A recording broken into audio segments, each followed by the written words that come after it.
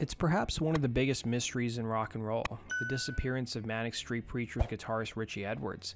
When we talk about the so-called 27 Club, Edwards is often not mentioned or forgotten, at least in North America. While some presumed he took his own life, no body was ever recovered, with some thinking his whole disappearance was possibly staged, or he had help.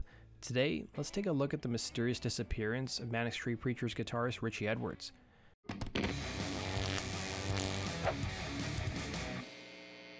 Richey Edwards would be born in Blackwood, Wales in 1967. He would have one sibling, a sister named Rachel, with whom he was very close with. His sister would recall that from a young age, Richey was very imaginative, constructing detailed stories. It was when he became a teenager during the early 80s, he wrote stories about living abroad and falling off the grid. In fact, Edwards had several members of his family who did just that. Prior to joining the Manic Street Preachers, Richey was originally planning on being a teacher, being a fan of political history, but life would have other plans. Richey would become friends with Nicky Wire, Sean Mort, and James Dean Bradfield at the Oakdale Comprehensive School. The boys minus Richey would form the group Manic Street Preachers, and since Richey wasn't proficient at playing an instrument, he instead helped the band out in their early days being a roadie and a driver.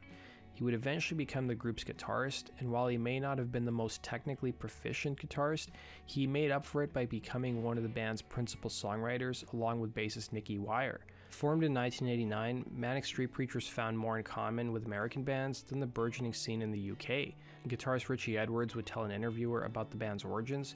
"We started at a time when rock and roll was dead. The UK was in the grip of dance, rap, and the acid house thing. All the Manchester sound stuff sounded so contrived.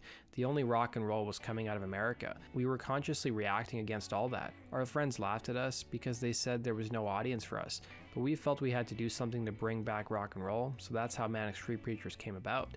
The group combined hard rock with elements of punk, and the band's lyrics would provide blistering commentaries on politics, sex, and pop culture. Hailing from South Wales, the musicians who made up Manic Street Preachers had witnessed the unrest in their hometown, seeing miners' strikes. Much like the Rust Belt in America, good-paying middle-income jobs were disappearing, and miners soon had to transition to new jobs. In fact, Richey's father, Graham, who worked as a miner, soon became a hairdresser. Bassist Nicky Wire explained to The Independent in 1996, "Our romance is based on where we came from and the desire to escape, and grew up with the feeling that the Welsh had been held down in Britain," he would say. Escaping was always on the band's mind, even Richey's.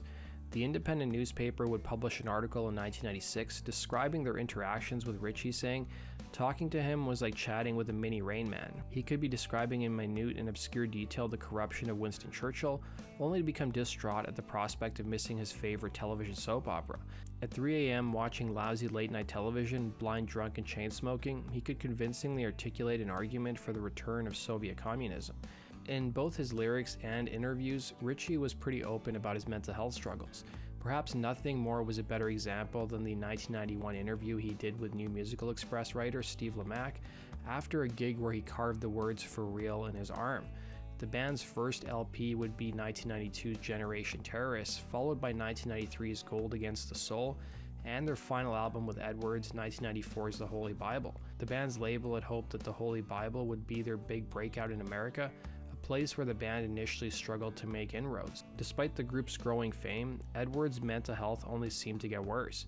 He was known for being a chronic insomniac and used vodka to help him sleep. It was in the summer of 1994 he'd spent several months in a hospital for self-harm, alcohol abuse, and an eating disorder.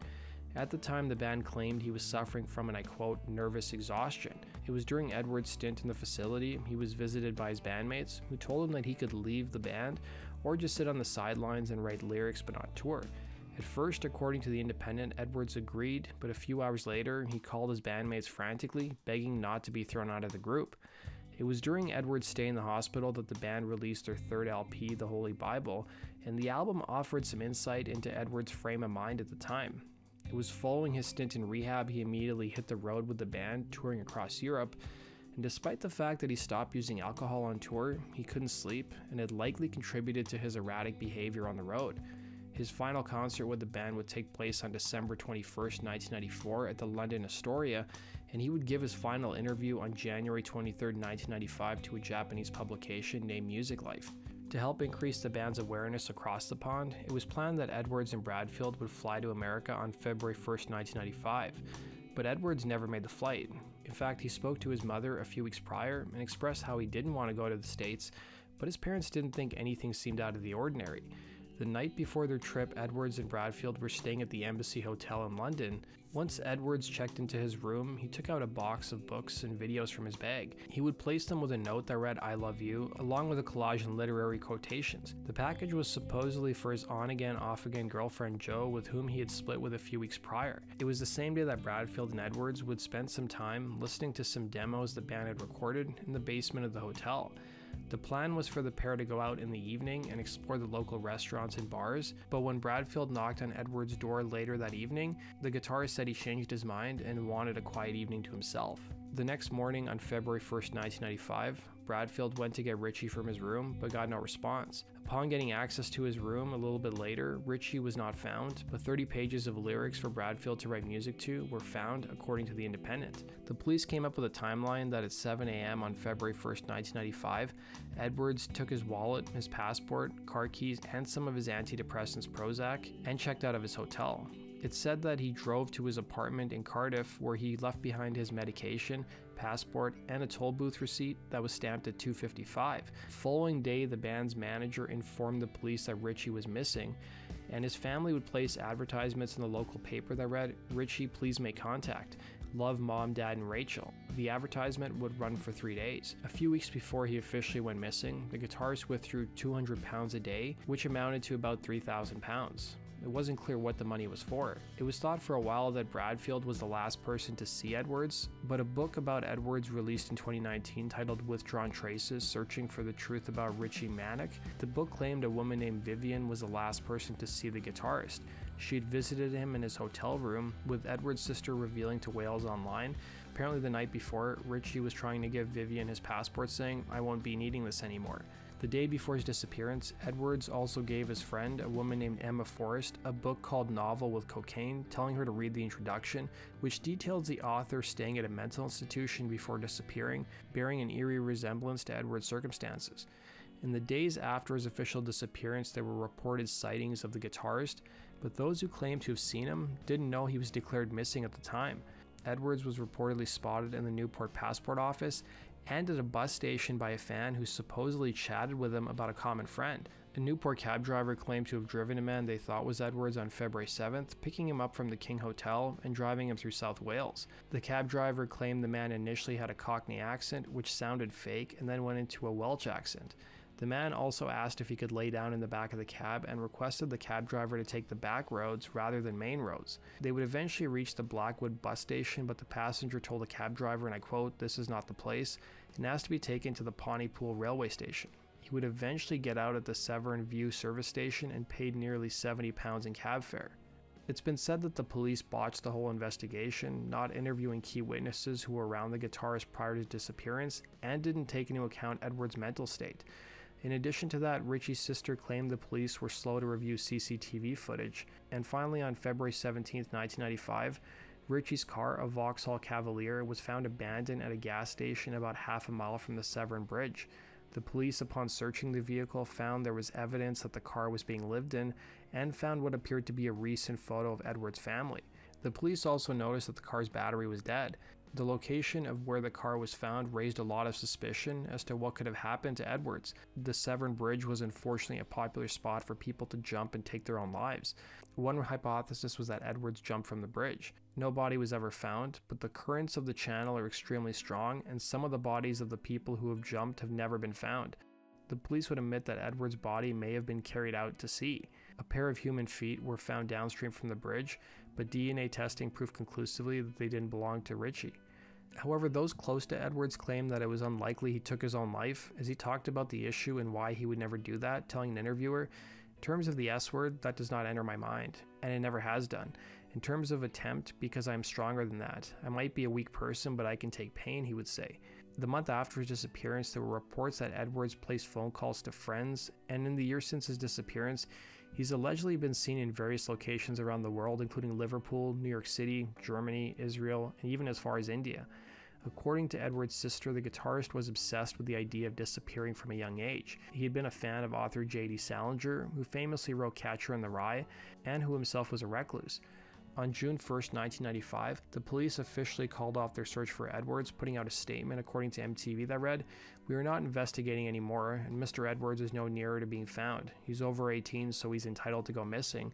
We have no reason to believe he's taken his own life." The police claim they received more than 100 pieces of information regarding Edwards, although none proved to be strong or positive leads, adding, "We are still receiving 2 or 3 calls a week, but a lot of them are crank calls. If anybody does provide a definite lead, we will follow it up, but at the moment there's nothing." The police would add that since his disappearance, Edwards' bank account hadn't seen any activity. In March of 1997, a person named Vivian Morris, a media studies teacher from South Wales, would tell a Welsh paper that they spotted Edwards in Goa, India during a vacation. They would recall, "I was sitting having a Coke and I thought to myself, I know that guy. He was a little worse for wear, his hair was a lot longer but he looked quite well and had quite a suntan. I asked a bloke who was sitting nearby and he said, 'That's Rick. He said he had come over to Goa about 18 months earlier.'" Edwards' sister would claim that she had heard from other people too that they had spotted her brother in India, but nothing seemed to come out of those leads. Then in December of 1998, Edwards' parents would fly to the Spanish island of Fuerteventura after reports surfaced of a man fitting their son's description, being seen at a bar called the Underground, but sadly the report amounted to nothing. Even though the families had the opportunity to declare Richey dead in 2002, they opted not to. On November 24, 2008, Richey's family declared him legally dead. In the years that followed, there's been new evidence about Edwards' disappearance that have come to light.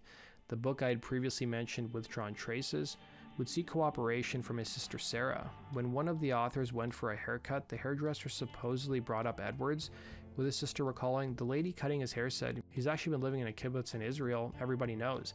As you can imagine, it took him aback." Edwards, prior to his disappearance, had previously talked about visiting Israel and even befriended a woman in the summer of 1994 when he was in the hospital. That woman would end up later moving to Israel. The book also had one theory that Edwards suffered from Asperger's syndrome, which of course was undiagnosed. That may have led him to cutting off contact from his friends and family. In fact, like I mentioned earlier, 2 family members of Edwards had done similar things. The book would also go on to insinuate that Richey's entire disappearance was planned. Another piece of evidence that the book highlighted was the time that Richey crossed the bridge, throwing off the police's entire timeline of the disappearance. It was originally thought the toll booth receipt was stamped at 2:55 p.m., when in actuality the clock was a 24-hour clock and was actually stamped at 2:55 in the morning. It was following Edwards' death that his bandmates continued, at least up until 2005, to deposit 25% of their income into Richey's bank account in case he ever came back. That does it for today's video, guys. Thanks for watching. Be sure to hit the like button and subscribe. We'll see you again in Rock and Roll True Stories. Take care.